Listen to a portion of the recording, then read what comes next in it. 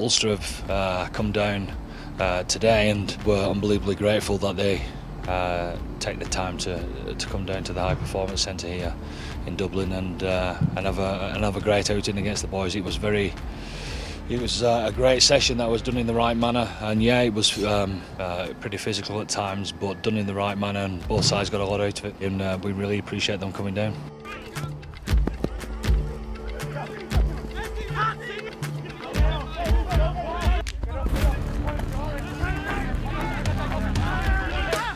Great session. The energy was high anyway. The speed of the game was what we noticed. It was a notch up from what we've been taking from training anyway.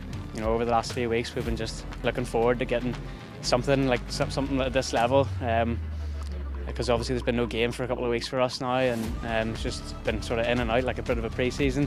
So we've been looking for a bit of a hit out there, and we definitely got it anyway.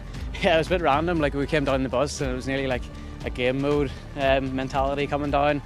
Because we knew it was going to be tough, but it was sort of weird because, you know, some of the Ulster boys down here as well, so it was good.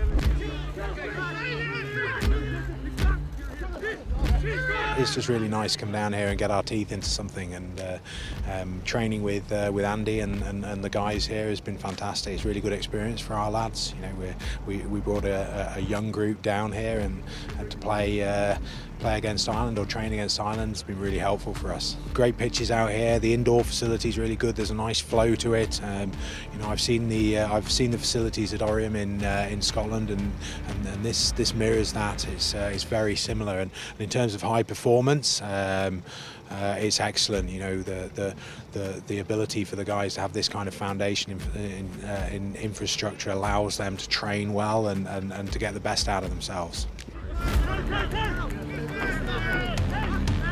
Having the Ulster lads come down has been brilliant. It's been kind of what we needed, a bit of competition. It was good to see a few of the lads, and there's a few funny chats going on, landing at the bottom of rucks and during units in the middle of moles. There's a few mouthings going off, but it was good, very good. Ulster really lifted the intensity of training, a bit of competition coming in, as I said. It's exactly what both sides needed.